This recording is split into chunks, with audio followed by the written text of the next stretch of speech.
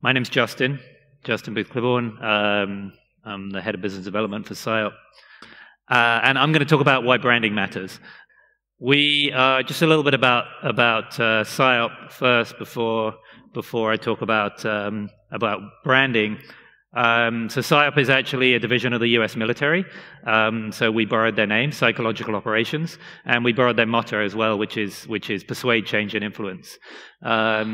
And essentially what we do, the elevator pitch, is we blur the line between marketing and entertainment. Everybody knows nobody wants to be advertised to anymore. Everybody can switch off. So we make entertainment, and it's really marketing. And what we believe is that the way to build a brand and the way to connect with people emotionally is through storytelling and work like this. Run for the hills, pick up your feet and let's go. We did our jobs, pick up speed, now let's move. The trees can't grow without the sun in their eyes. And we can't live if we're too afraid to die.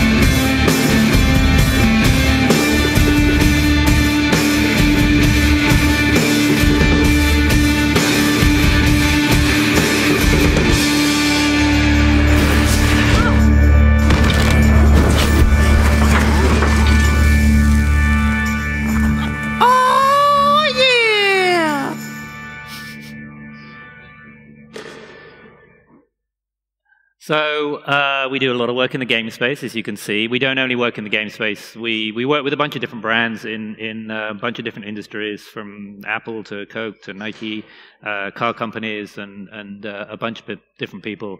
So we know a little bit about building brands and connecting brands to people through emotion and storytelling. So as I say, I'm going to talk about why branding matters.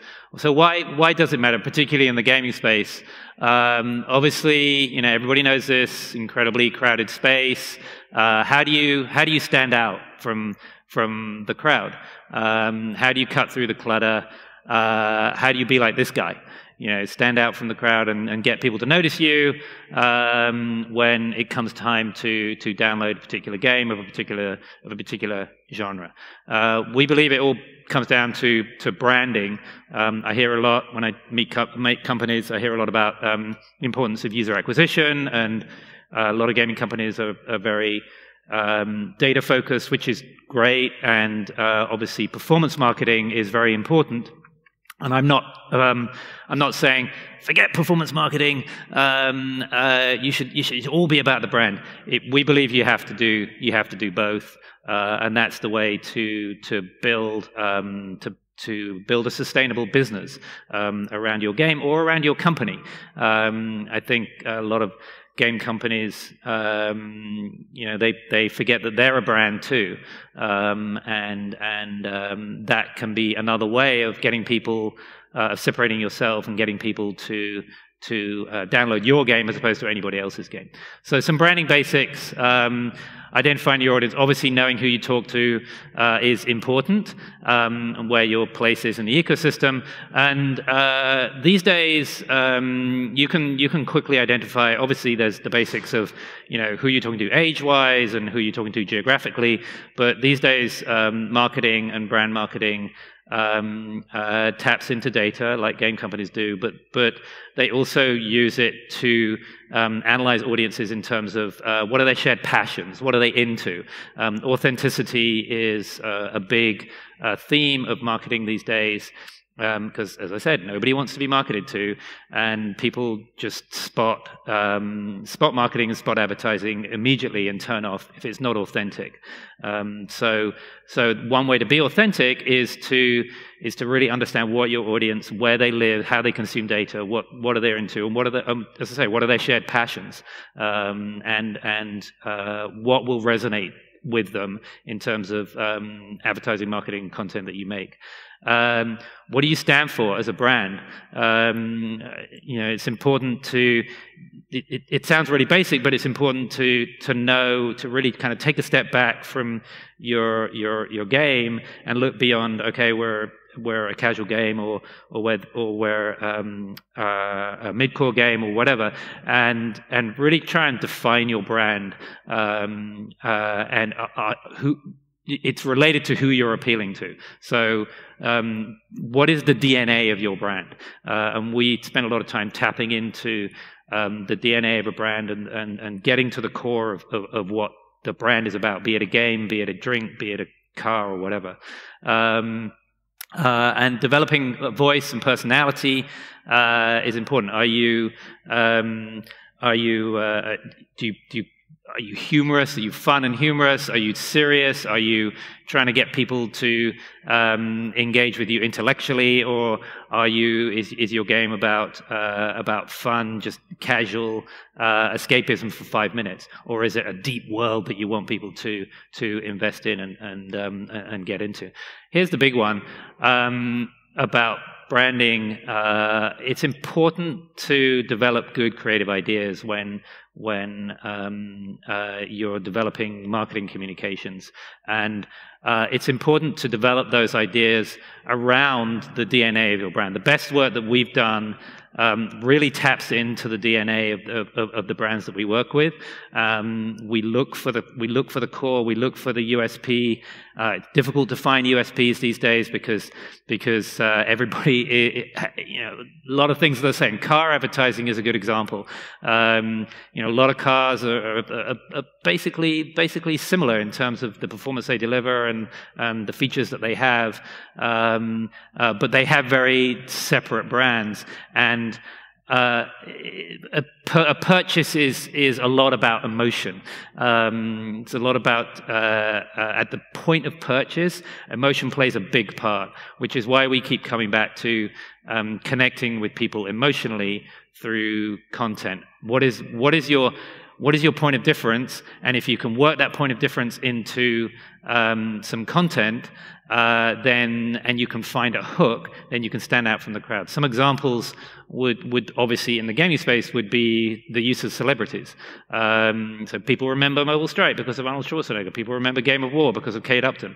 And they that works for them. They keep using them. That works. But not everybody has the money to afford a celebrity. So find what we do is try and help companies find their hook, find their core, and find their DNA. And then consistency of voice is important across all your marketing communications, which you need to do UA, you need to do. I say you need to do brand advertising. You need to be in many different channels, and it really helps if your voice is consistent across all those different channels. So we work with Clash, obviously, and by way of example of what I'm talking about, so before we started working with Supercell, they were making videos and they looked like the game, and they told the story of the Hog Rider and made a 30-second story of the Hog Rider that looked like the game.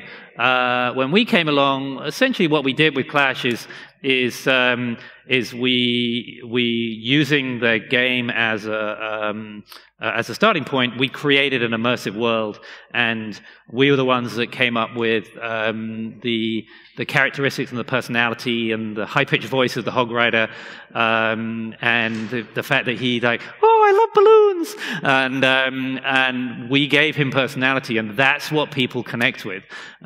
So when we release some of our spots, you know, we have seen people dress up as the characters and recreate our ads, recreate our stories frame for frame, and then put those out on YouTube.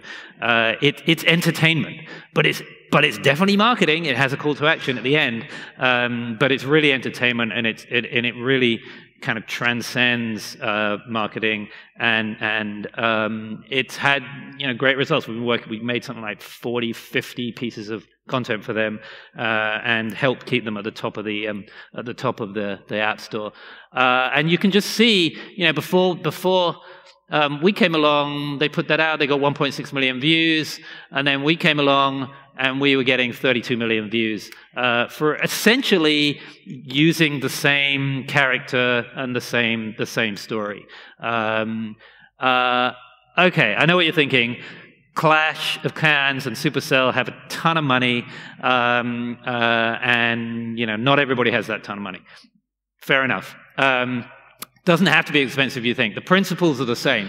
And I'm going to show you another example, which is kind of at the other end of the spectrum. So Temple Run, I'm sure you all know Temple Run, been downloaded 1 billion times, and they came to us and they said, we love what you did with Clash of Clans. What can you do for us? So, of course, I say, that's great. Yeah, you need to do a really expensive CG spot. We can do that with your characters and with your world. That'll be great. And they're like, no, we don't want to spend that money. So we analyzed them a little bit. We did a little bit of light strategy, and we figured out that they had they told us they had a big Facebook audience that they were really doing nothing with. They had 11 million likes on Facebook. So we had access to all these people, and they were about to launch Temple Run 2, so this was like a year and a bit ago. And we boiled down the problem to how do we reintroduce Temple Run? How do we reinvigorate people and bring new fans into the mix? And we got this sleeping giant of this audience that they basically demoted to tech support. So what we did was we created a social media content campaign around this idea of the demon monkey. I'm sure you all know who the demon monkey is. He chases you when you're stealing the idol. What does the demon monkey do in his day off? And we made not CG, we made live action.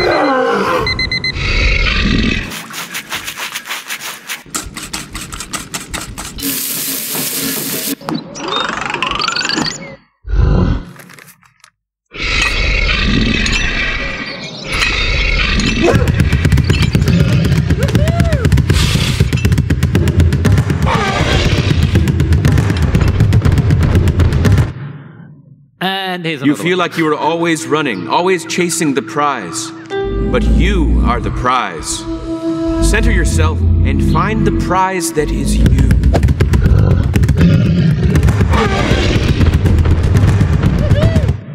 So again, blurring the line between marketing and entertainment. It's fun spots. It's a little gift to the people who know Temple Run, to everybody. It's classic. It's a classic brand play. Not really showing the game. It's just tapping into the brand and tapping into the core of the brand. And it was a great success. I mean, this is. You can see on the right there, these were the interactions. So these are likes, comments, and shares on Facebook. For the 2 years before the campaign, they were kind of bumping along the bottom, and they weren't really using Facebook that effectively. And then when we did our campaign, their interactions went through the roof, and we got the highest social reach ever for the game. And anecdotally, we got people commenting, saying, "Oh, these videos are so amazing!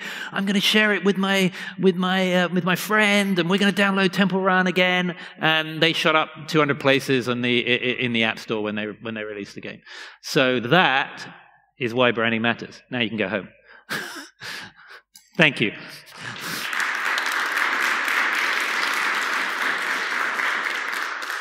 So who will have the first question for Justin? Anyone? Yeah. Hi, thanks for the presentation. It was brilliant. I was wondering about the logo of your company. The logo? Yes, the black egg with somebody. Yeah. What do you think it means? Why a bird though? It could be a person, right? Get them while they're young. See.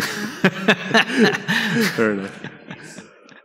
Yeah, everybody has a different interpretation. We kind of don't know what it means. We went through a branding, our own branding exercise and logo exercise, probably 2-3 years into the company. So we were founded in 2000, and the designer came up with this logo, and it just resonated. It was just like, that is great, and it's been our logo ever since. And we sort of, we have a loose explanation, but. Okay. We like to let people come to their own conclusions. Probably more fun this way. Yeah, exactly. Yeah. Thanks. Do you happen to remember what's the simplest campaign that you ran that yielded the most returns? The simplest? The simplest, yeah. The simplest with the best returns? Yes. Well, sometimes, we've been around for 16 years, and often we work through ad agencies. With brands, so brands like Coke and Nike and car companies, and they all have ad agencies. And the way it works is the ad agency kind of develops the overall plan and comes up with the ideas, and then they come to people like us to execute it and make them, because ad agencies really don't make anything. So they come to us to make them and then win awards. And often we don't know what the results are. In the last few years, we've been working more and more with brands directly, both in the gaming community, but also with other brands. So we're getting a little bit more feedback on what's the most successful. Honestly, Temple Run is one of the most successful things we've done in terms of the ratio of simple to success. I mean, as I said, Clash have a lot of money. We operate at quite a high level. Time magazine called us the Pixar of advertising. So we, usually when brands come to us, they're ready to spend quite a bit of money. But that's why I like the Temple Run example, because we made 8 of those. They spent less than the whole thing, including making the Demon Monkey suit with Jim Henson's, who made the Muppets. They spent less than $200,000, and it was a huge success for them. In fact, we're going to be making more. They just emailed me yesterday and said they want to make some more. So, Justin, say you deal with a brand that doesn't have any recognizable characters. Yeah. A great brand, but no characters. Yeah. And they get into a gaming space. So would you say that they have to wait and develop a line of characters that then can be, used in the games, or just say, well, it's not a big deal. You would not really. I wouldn't say you always have to have characters. I mean, we're best known for character-driven emotional storytelling. That's kind of our sweet spot. But we do a lot of stuff which isn't about characters. I guess it just, when you think about making short-form content that emotionally connects with people, kind of the easiest way is with a character or a person, or something it's a hook like anything else. But a hook can also be a great piece of design. We're a design company at our heart, and so we've done plenty of work which isn't character based, which is just beautifully designed, I guess. I mean, look at Apple for a long time, is changing now, and we've done a lot of work with Apple, and a lot of the work we've done with Apple doesn't have any people in at all. It's just their product. But the hook is the beautiful innovation and the beautiful design. So there are other ways in, but characters are fun. Well, thanks for staying. Okay. I appreciate it. I thought nobody was going to show up. So okay, thank you, Justin.